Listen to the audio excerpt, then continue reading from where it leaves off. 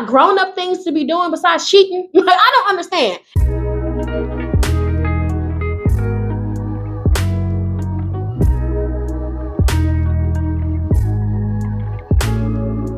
Hey, what is up, society? It is your favorite wannabe influencer and Sovereign Koi, and welcome back to my channel, baby. And you already know we are back with another Reddit story video. Y'all, I got some crazy titles here. Y'all know I don't read these stories before y'all read them, so baby, when y'all finding out, I'm finding out. So I got some crazy titles here, and I'm super excited to get into it. So if you guys want to see me read some Reddit stories, then keep on watching, baby.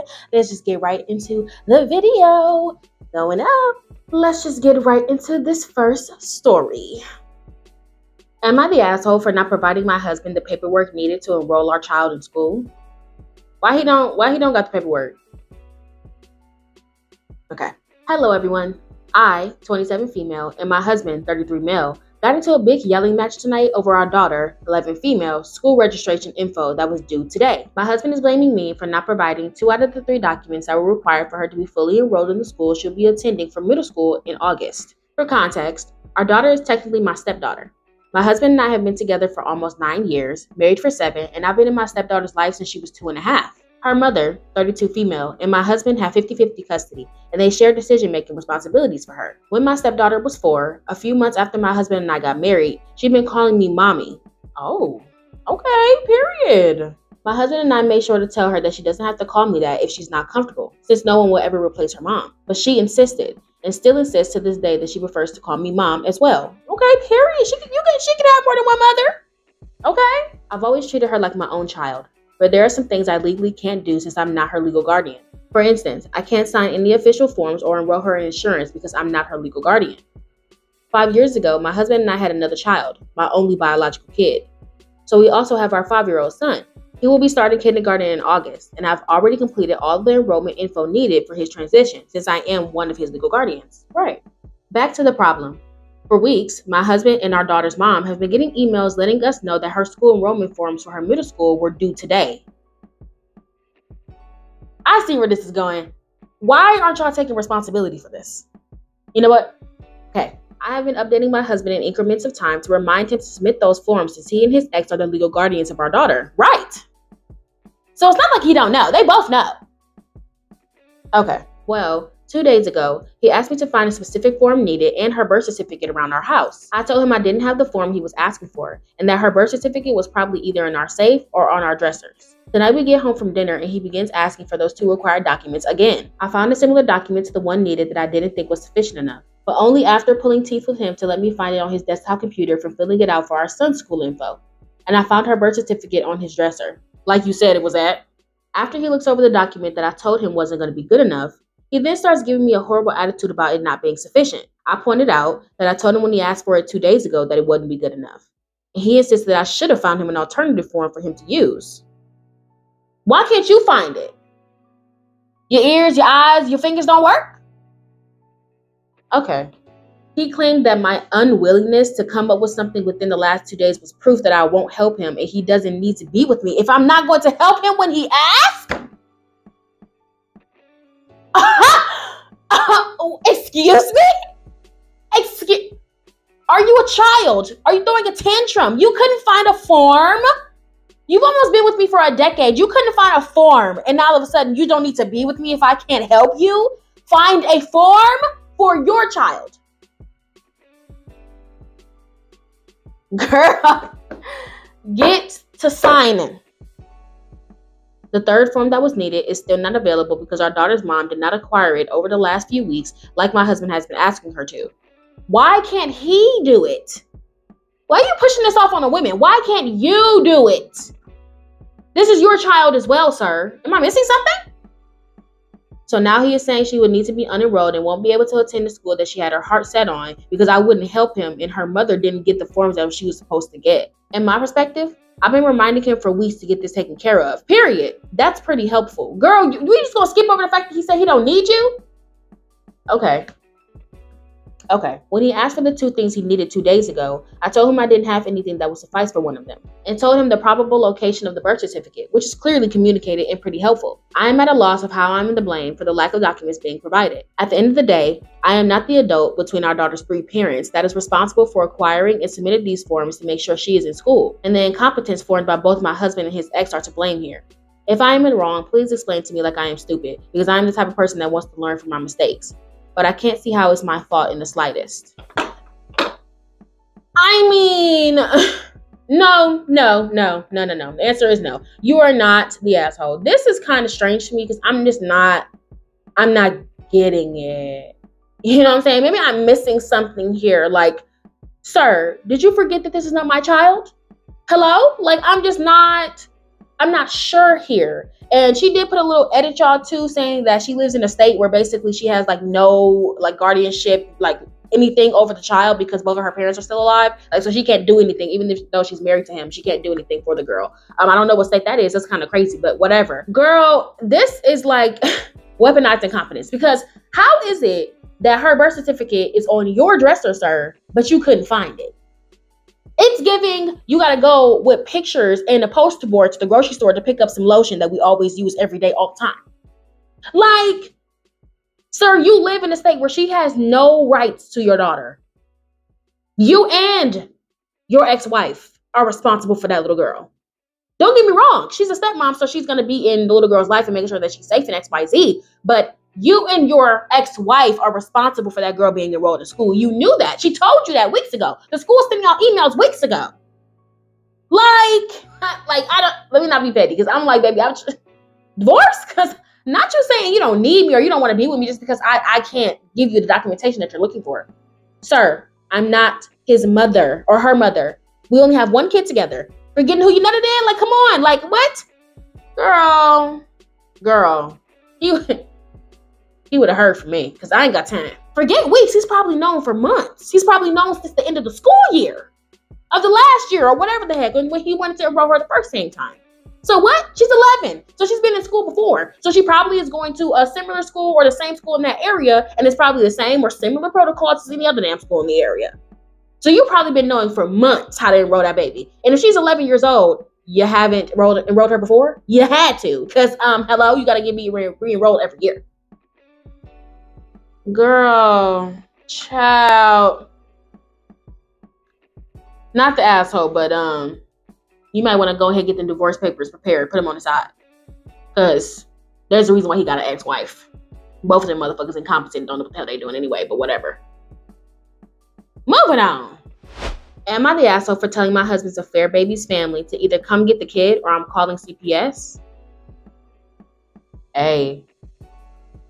Okay. My 53 female, soon-to-be ex-husband Roger, 47 male, whom I forgave for his affair, came home with the baby 4 months ago. His girlfriend, 22 female, could not handle it anymore and brought the baby to him at work and left. To the best of his knowledge, she is in Spain. I'm so... Don't get me wrong, okay? Good for you for giving the baby up because you don't want to be a mother and we wouldn't want anything to happen to this innocent baby, but girl, how you go? You know, I'm not gonna blame her. I'm not gonna blame her because maybe she didn't know about you or something. But I doubt that she didn't know about you. But anyways, let's just say that she didn't. She dropped this baby off to this man, and she in Spain living her best life. Friend, now come on. And you said girlfriend, so I mean, I ain't gonna assume that she knew. I ain't gonna assume. Continuing, I allowed him to stay so long as I didn't have to do anything. Anything. Okay. Well, about a month ago, Roger had a heart attack. Dang.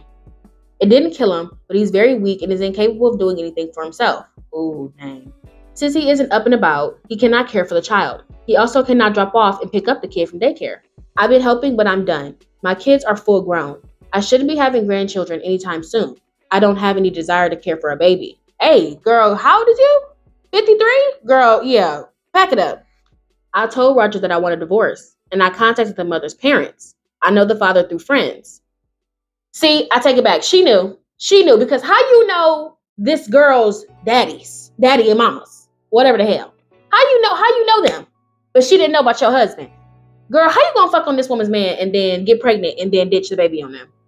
Like, okay. I said that they had until Friday to come get the grandchild, or I'm calling CPS. Period. They just left with the baby. But they scolded me for being cold towards a baby that had done me no harm. I view that child differently. Well, of course you do.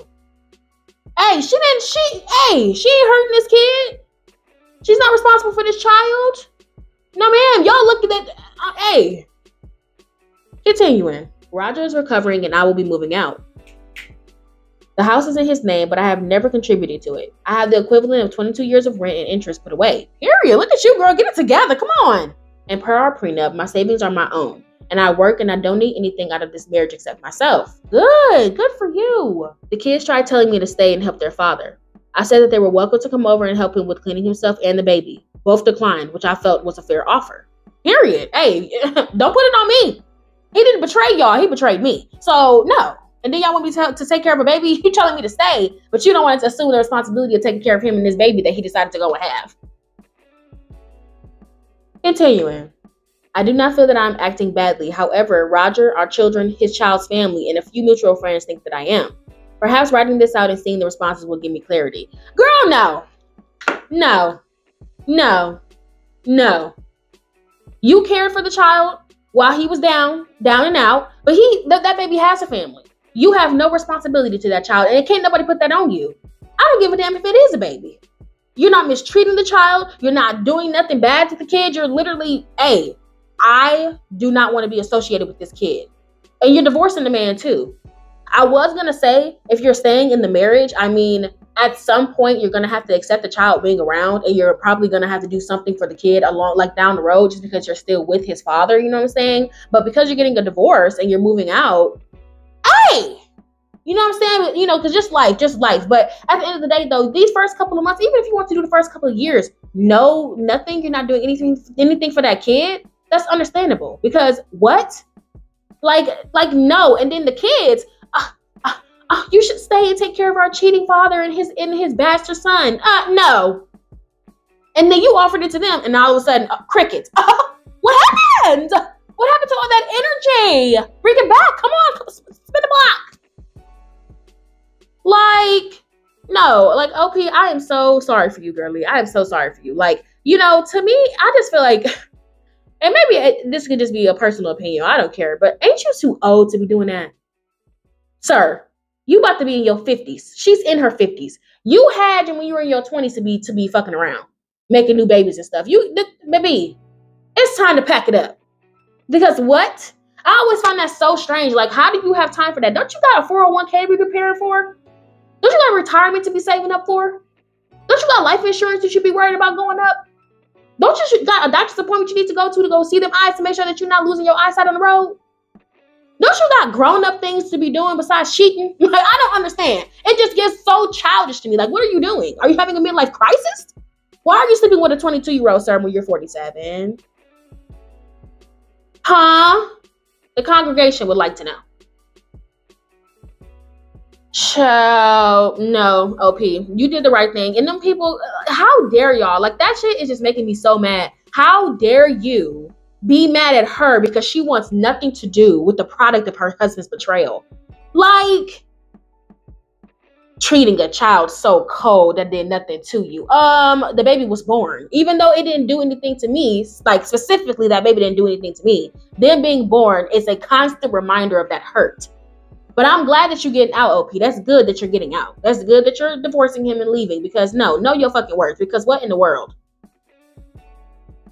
Man, whatever. Moving on. Am I the asshole for being married and talking to another guy braless? Hey, free the titties, what? I, 22 female, have been married for 2 years, and I went to a Memorial Day barbecue last weekend. My husband had work, so wasn't able to come. I'm a pretty conservative Christian. I try to be normal though, and I'm not mean about it. Okay, I'm about to say we got a Bible thumper on our hands. Okay. I couldn't decide what to wear, so my husband suggested I wear this dress that I absolutely love. Objectively, it's not anything crazy. It's a white sundress, T-length, loosened skirt, form-fitting up top, but I'm small-chested, so there's not really any cleavage or anything, even if it doesn't have a very high neckline. Anyways, I get to the barbecue, and there are probably about 15 people there. All people I know, but not all of them are close friends. It was a super fun day, and towards the evening, we were all sitting outside. This really sweet guy, I've seen a couple of times before, started talking to me. He was asking about my couple's Bible study with my husband and I. He said he and his girlfriend were interested, so I was having fun talking to him, not even remotely flirtatious. Period. Hey, go ahead and talk about y'all God and stuff. Come on. All of a sudden, one of my best friends storms up to me and tells me, "What a dirty slut I am for talking to another guy while my tits are on display." I look down and I see that, yes, my nipples are poking through my dress pretty hard. So, if it's y'all outside, it's probably windy. Conservative Christians. Okay. I covered my chest and hurried inside, really self-conscious, not knowing if I've been exposed all day or just since it's been getting colder. I mean, the body's gonna body, honey. If it's getting cold, the body's gonna body. Even if you're not cold. Okay. I wanted to talk to one of my other good friends. I told her what had happened outside and I was expecting reassurance. But she told me that this trad wife nonsense needs to stop. What the heck is a trad wife? I had to look up what a trad wife was because I'm not really on social media. And that is this barefoot, braless, pantyless bullshit needed to stop. What? Okay. I was shocked and left crying. The first friend calling me a few days ago, saying that she was willing to accept an apology on my part. I haven't responded to her because I don't think I have anything to apologize for. Girl, what do you need an apology for? What am I apologizing for? Continuing. So please help me out. Am I the asshole for talking to this guy? Am I the asshole for wearing that dress? Am I the asshole for not responding to my friend's call? Girl, are you the asshole for anything? Also, after talking to my mom and husband, I'm strongly considering trying to push my comfort zone and intentionally making it obvious that I'm braless as an act of defiance, period, and embracing my femininity. Would that make me the asshole? No, friend. Free the titties. Free them, honey. Free them. Okay? Girl, what? Are we expecting an apology? Girl, are you delusional? Are you delusional? Hello? Like, what do you mean you'll be expecting an apology? Girl, free them. You said that you already, you part of the itty bitty titty community anyway. So what girl, she probably ain't got much to show anything. Probably just little chocolate chips. Like what?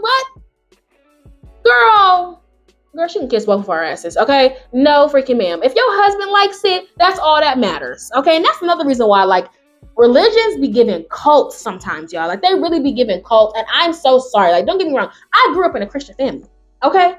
Not conservative Christian, but I grew up in a Christian family, okay? Non-denominational family. So it's just like, I understand that, some of the, especially the elders, we want to used to be like, modest and X, Y, Z. And of course, you shouldn't have the middies out in church. Come on now, time and place. But at the end of the day, girl, you got a barbecue, chatting it up with somebody about Bible study. So what? So baby girl, we need to get out of this scope of believing that God is like afraid of nakedness. God is not. I'm sorry. It's not. Baby, we are born naked. God is everywhere all the time, always, baby. God sees you in your worst and at your best, honey. God sees your titties, your middies, everything out. Everything. Okay? And this reason why I'm not tied to no religion now, because this religious stuff, like all this, like, girl, no. You're not the asshole. Good for you for embracing your femininity. Good for your husband for telling you, baby, go on out there and be the baddest that you know that you can be. Okay? We love a supportive husband. Like, girl, what? Like, I'm still stuck on the apology. Like, I would have got on the damn phone. I would have got on the phone and said, you know what? I am sorry that you are a delusional cunt. So sorry for your friend. Girl, no. Good for you. Moving on. All right, society, that is it for this freaking video. I hope that you guys enjoyed. Make sure to like, comment, and share. And if you're new, hi, please subscribe to the beautiful society, because me, your sovereign, would love for you to join all this craziness. And for all my lovely society members, please make sure to hit that bell notification so you're notified every single time I post, baby. All right, guys, I love ya. I'll see you in the next video. Bye.